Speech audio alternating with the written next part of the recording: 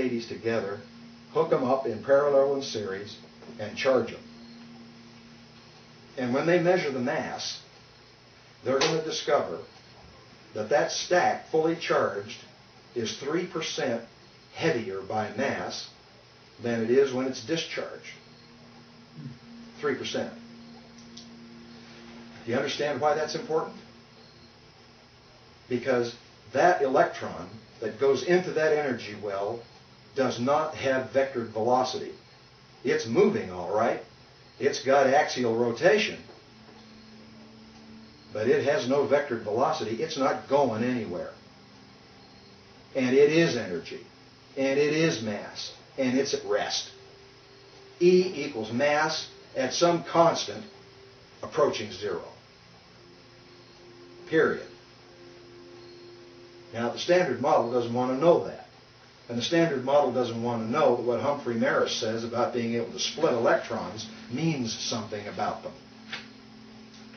Fundamentally consistent with Gell-Mann's notion about violating the Pauli exclusion principle to have leptons constructed of two kinds of quarks, well, Humphrey Maris came along and said, okay, let's put them inside a frozen hydrogen bubble and let's zap them with a sonicator and we'll split them in half. And he did.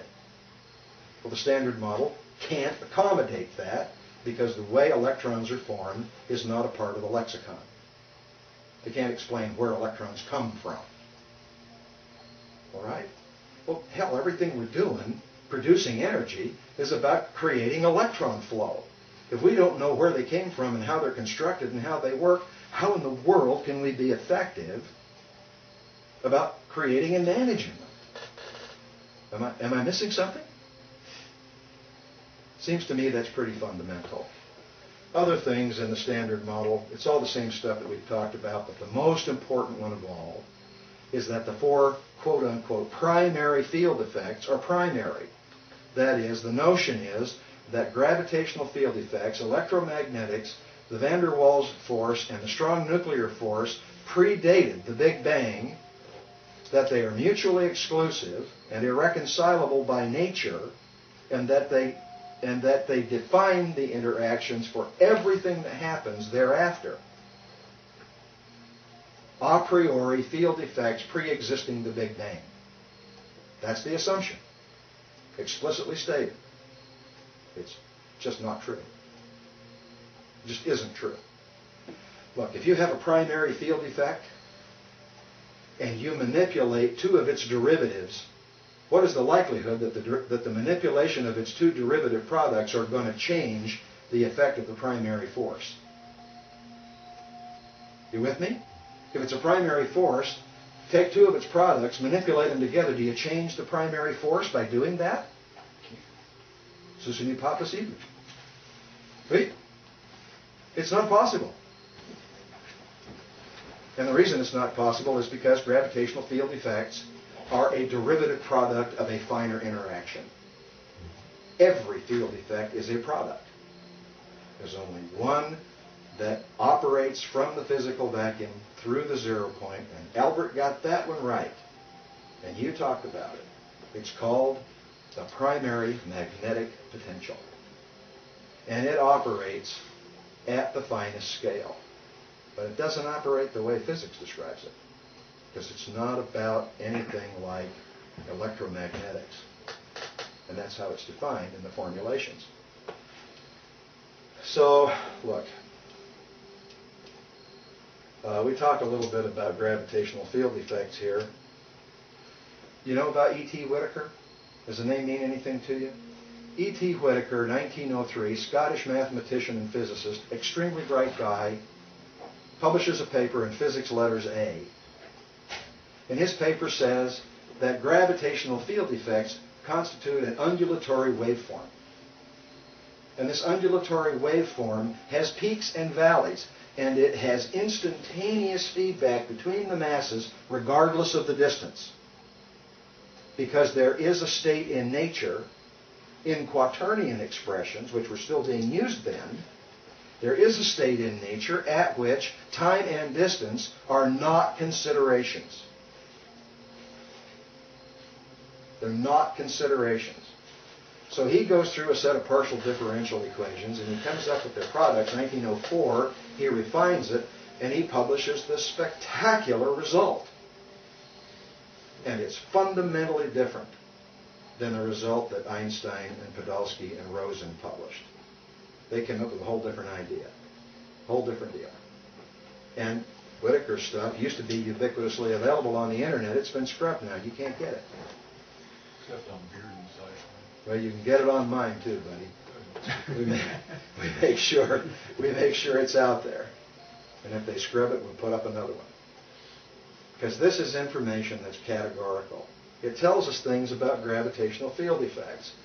Plotnikov, who lives in Canada now, created his formulation of gravitational field effects. And he's got an expression in here, you'll see, called Z.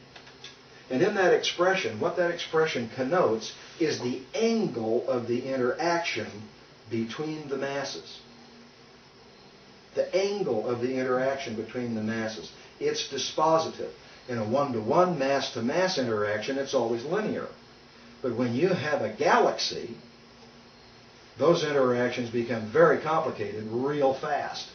And one of the problems with the Big Bang model is it can't explain how a galaxy that's 100,000 light years apart can operate in real time as a self-organizing system when the upper limit to information velocities is the speed of light.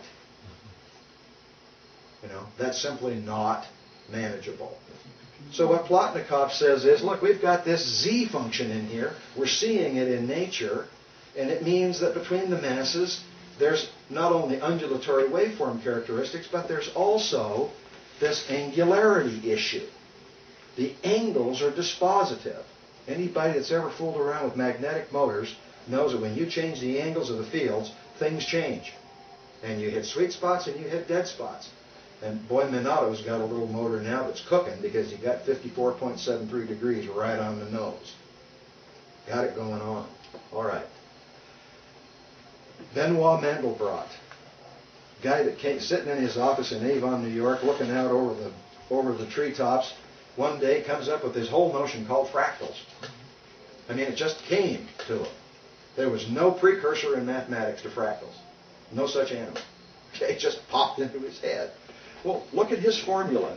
Z, not equals, but comes to and goes from Z squared plus C. C means that it happens instantaneously. And what it means is that you have boundedness and unboundedness that instantaneously, in 3 dimensions and time, feed back to each other until the noise threshold is breached, and then it becomes unbounded and becomes an expression. The thing that's wonderful about a fractal is that it has self-similarity at every scale. And everything in nature is fractal. Absolutely everything. In point of fact, the fractal is the physical record of the evolution of a self-organizing, open, complex system. And it has a specific coupling with holograms. It is the local linear expression of a holographic dynamic. That's what fractals are. You won't find that in anybody's textbook, but wait till you see this. We'll go through the rest of this stuff. You know the Fibonacci numbers. Okay? 0 plus 1 is 1, 1 plus 1 is 2, 1 plus 2 is 3, 2 plus 3 is 5. Fibonacci numbers. It's the only number series in the world where the series 1.618 blah blah blah as a subset 1 over is 0.618 blah blah blah. That's the only place in the world where it happens. And the golden mean then says some things about, come on baby, when you map it in 2-dimensional frames, what you get is a 2-dimensional fractal. Every expression in the graph is self-similar at every scale to every other expression in the graph. It's a fractal. And when you map it, that's what you get. I want you to remember that shape. When you graph it in its logarithmic relationship, that's what you get. Didn't work? Come on, baby. There you go. Now. It's like a